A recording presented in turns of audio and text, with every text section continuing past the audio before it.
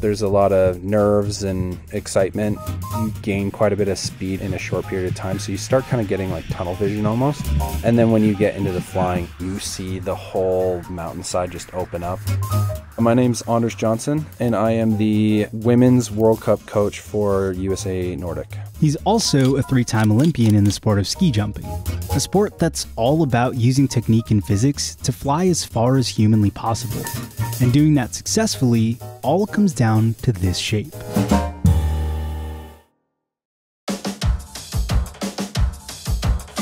"100 years ago, Olympic ski jumpers looked like this.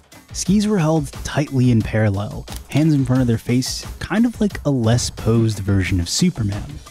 By the 1950s, jumpers moved their arms back into the side, but they kept their skis in the same shape. Everyone did, because the goal here is to fly farther and with style. Farther because the further you land from this line, the more points you get. And with style because judges award more points on top of your distance score just for looking cool. And for a while, the best, coolest, most stylish way to ski jump was this, in a straight, elegant line with skis tight underneath you. This parallel position helped athletes cut through the air quickly. It was the standard for decades. That is, until the 1980s. The Swedish guy, Jan Boklov, he struggled with keeping his skis parallel, but he noticed on some of the jumps that he, opened up his skis a little bit wider into a bigger V. He was achieving longer distances. That's because this position allows you to catch a lot more air with your body than this one. You have kind of two key parameters you're trying to optimize. How fast you're moving forward, but also how fast you're moving down. Tess Saxton Fox is an assistant aerodynamics professor at the University of Illinois Urbana-Champaign. My research is on the flow of air really close to the surface of planes. Airflow is key for ski jumping too, because you want to go down as slowly as possible once you're in the air because you want to stay aloft, but you want to go forward as fast as you can. Surface area has a lot of power there. The parallel position has fairly low surface area. It makes the athlete as thin and small as possible. This is actually a pretty good aerodynamic shape if you're just trying to maximize your forward speed. You are lining up your body with the skis, and so the air can go around the ski and the body at the same time in kind of the same little bubble that it kind of forms around you. So that's good actually for reducing drag. What it's not good at is resisting gravity. It doesn't do much to prevent you from falling through the air to the ground. In contrast, when athletes open their skis up into a V, they're maximizing their surface area by allowing air to directly push against their body. Instead of just trying to be like a bullet, you're trying to be a wing. This position helps create something called lift.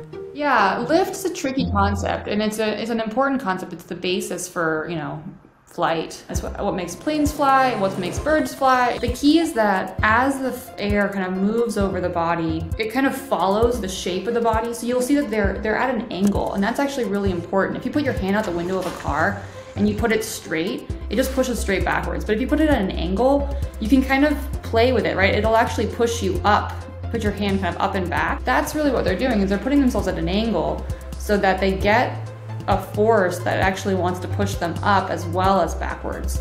This 1995 paper from the Journal of Applied Biomechanics does a great job of showing this graphically. The researchers used computer simulations to test out different ski styles, most importantly the parallel style, which they refer to as classic style, and the V style. The V style generated much more lift. This extra lift means that athletes got more airtime, which in turn allows further distances, and ultimately more points.